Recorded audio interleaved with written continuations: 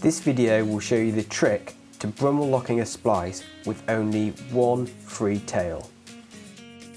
A standard eye splice just buries the tail in the Dyneema.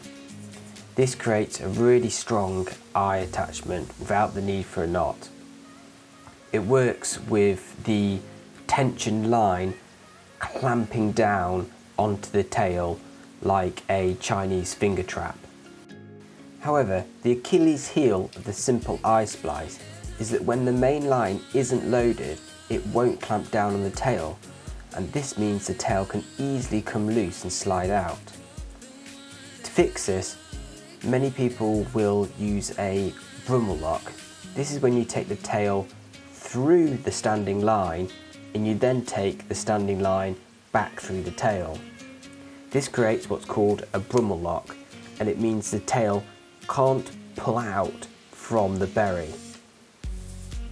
Obviously, you still need to complete the berry, as this is where the strength of the eye splice comes from. But what do you do if you don't have two free tails? You can put a couple of stitches through the rope, or you could whip it where the berry starts.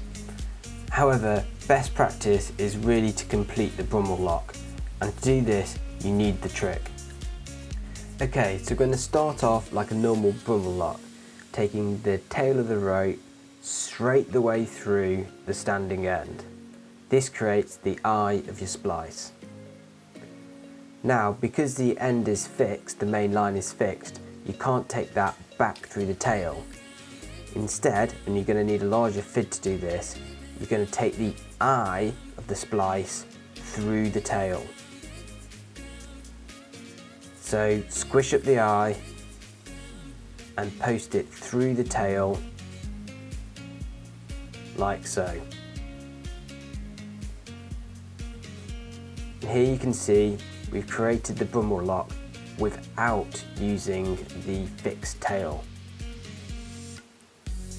Now you'll notice the rope is twisted over on itself, and we need to fix that before we can complete the berry. However, the lock of the splice, the Brummel lock, is now complete. So to remove the twist in the rope, you need to take the tail back through itself in the direction towards the eye. Through the hole in the tail, back towards the eye. And this will pull out the twist in the tail. It's really important you complete this step before you go on to the berry. The Brummel lock though is now complete, and all that's left to do is bury the tail like you would for any splice. You want to bury about 50 times the diameter of the rope and put a really nice long taper into the tail so you don't have any concentrations of stress.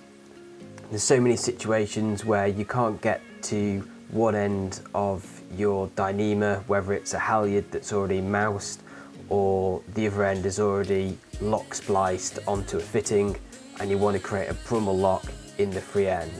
So hopefully this trick will enable you to complete more Brummel locks without the need for whipping or splicing to hold a standard eye splice together.